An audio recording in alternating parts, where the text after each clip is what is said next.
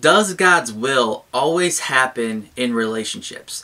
That's what we're going to talk about in this episode. Hey everybody, I'm Mark from ApplyGodsWord.com, a place where we apply the Bible to your life. So this question about God's will is really theological. So what I'm going to do in this video is do the first part as a theological explanation of God's will in general, and then in the last part I'm going to apply the truths we just covered and apply them to relationships. So it's really important when we're talking about God's will to understand that the Bible actually refers to God's will in two ways. There's a lot of confusion when the will of God comes up because some people emphasize the first type of God's will that can never be broken, which is God's sovereign will. And then the next group of people often emphasized the second type of God's will, which is His prescribed will or His will of commands. So some people get frustrated when you say God's will always happens because there's sin and hurt and pain in the world, and God would never will those things to happen. Other people get upset because they see the verses in the Bible that say whatever God wants to happen is going to happen. And they're right. And both are right, really. It really depends on what you mean by God's will. So let's dive in and study what the Bible really says here. The first type of God's will mentioned in Scripture is God's sovereign will. What I mean by sovereignty is that God has the power and the ability to plan and accomplish whatever He wants to. If you aren't sovereign and you can't do what you want, when you want, or why you want, you're not God. You know, sovereignty is a prerequisite for divinity. God is God because He can do whatever He wants, and He has the power to do whatever He wants. So this type of will, God's sovereign will, always happens. When He plans something and He wants something to occur, it always happens. It's an impossibility for it not to occur. For example, in Ephesians 1 verse 11, it says, "In Him we have obtained an inheritance, having been predestined according to the purpose of Him who works all things according to the counsel of His will." You really want to zero in on those words that God works all things according to the counsel of His will. All things includes your salvation, your sanctification, your justification, and every molecule that has ever existed from the beginning of time. God has predetermined what's going to happen in that He's in control of it. I say predetermined in that everything that happens because God either directly causes it or allows it. Even when Satan is, on the move and acting and doing things that are displeasing to God, when you look at Scripture, Satan has to ask God to do anything that he does. For example, in Luke 22:31, Satan has to ask God to sift Peter like wheat. And if you read Job chapter 1, you see that Satan has to get God's permission to attack Job. So even when there's sinful things that are occurring, God doesn't cause those things, but He does allow them. If we subtract that truth, you're saying that there's things in this world that can overpower God. If you neglect this first type of God's will, His sovereign will, you're saying that there are causes in the world that are greater than God's power, that reality is not caused by God, it's caused by these other outside factors that God can't do anything about, and you're undercutting the power of God. One of the best examples to see that God is sovereign and man is free. A lot of people get upset when you hear about the sovereignty of God because then they make this conclusion, well, if God is sovereign, man must not be free to do what he wants. But nowhere in this video have I said that, and nowhere in the Bible does it say that. God is completely sovereign and man is totally free to act how he wants to act. One of the best places to see that is in Acts 2 verse 23. And in this passage, we see that the crucifixion of Jesus Christ was actually predetermined before humans were ever created. And yet, as you read the story, you know that humans were making free and sinful choices that led to the crucifixion of Jesus Christ. So you have A, yes, God predetermined and planned that Christ was crucified, and B, people freely chose to crucify Jesus. And that's exactly what the Bible says in Acts 2:23. It says, "This man Jesus was handed over to you by God's deliberate plan and foreknowledge. And you, with the help of wicked men, put him to death by nailing him to the cross." You have both truths there. And I know this sounds like double talk and it can be confusing, but we should expect some of that when we're talking about the very power of God. His ways are higher than our ways, and his thoughts are higher than our thoughts. And if we could completely understand God and wrap him up in a little box, that would be a bad thing, because it would be a sign that we're creating God in our head because we can fully understand him. If you fully understand the God that you believe in, you probably don't believe in the true God of the Bible, because he created you and he's greater than you and greater than me. So I say all of that because God is sovereign. And when his sovereign will, when we're talking about God's sovereign will, that will always happens. Now the second type of God's will that we see in Scripture does not always happen.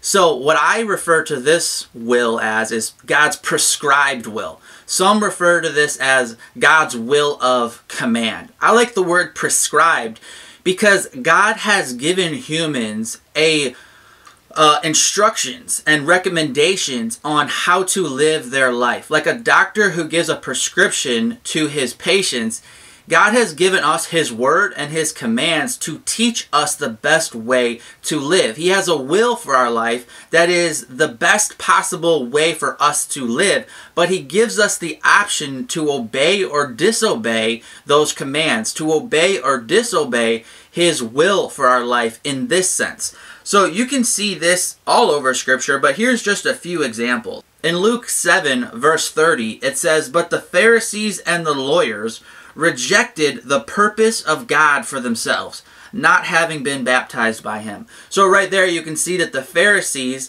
rejected the purpose of God for them. They rejected the will of God. Does that mean that they did something contrary to God's power and sovereignty? No, it means that they sinned and they disobeyed what God wanted them to do.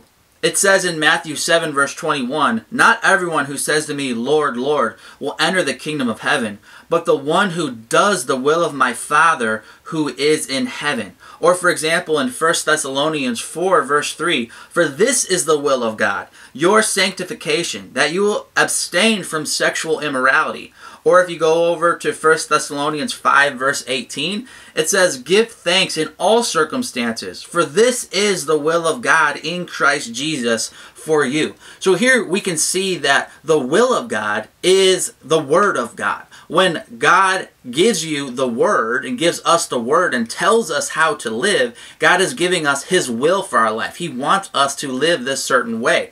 But as we all know, God has given us the option to obey or disobey God. So the point is, God's prescribed will is not always followed. It doesn't always happen. It doesn't always prevail. That's why sin, hurt, anger, frustrations, pain, broken relationships, all of those things exist. But because he gave people the option to follow or not follow his prescribed will. So God's sovereign will and God's prescribed will work together. The end outcome of everything that we do is predetermined by God. So we have free choices, but God brings about his sovereign will through the free choices of human beings. For example, it says in Proverbs 16, verse 33, it says, "The lot is cast into the lap, but its every decision is from the Lord." In other words, you can throw the dice yourself,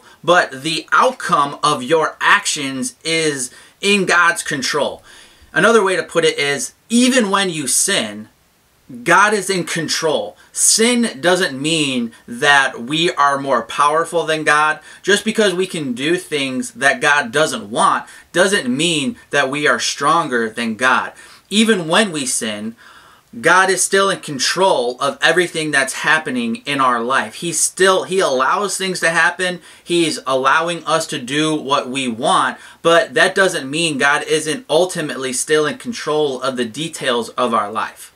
So the third thing we want to do now is come back to our original question that we talked about in the beginning of this video, which is, does God's will always happen in relationships? And to answer this part of the video and of the question, we want to just take what we just learned about God's sovereign will and His prescribed will and apply these biblical truths to this question about relationships.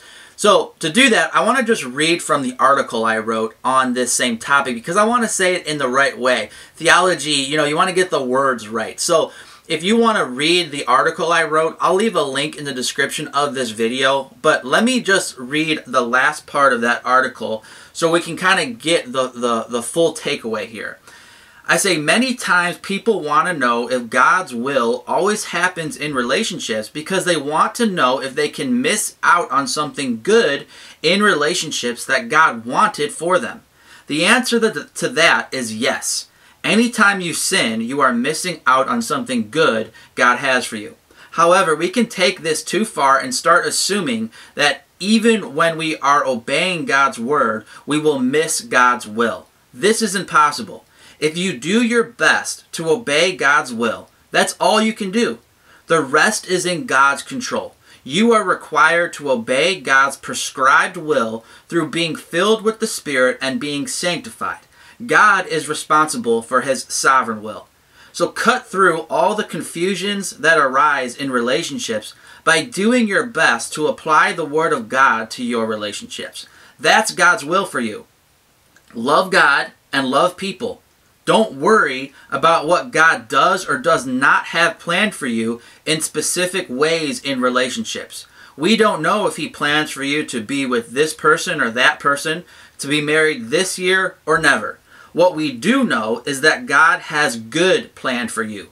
When you obey God's will, you will experience God's goodness. So, again, to cut to the heart of why we ask these questions, we want to know, can I miss what God has for me? And again, every time we sin, we're missing out on good, but God is ultimately still in control, and His grace overrules our sin when we come back to Him and obey Him. So we need to focus on God's prescribed will. We need to look at the Word of God and see what it says and obey it. And when we do that, we're not going to miss the will of God for our life.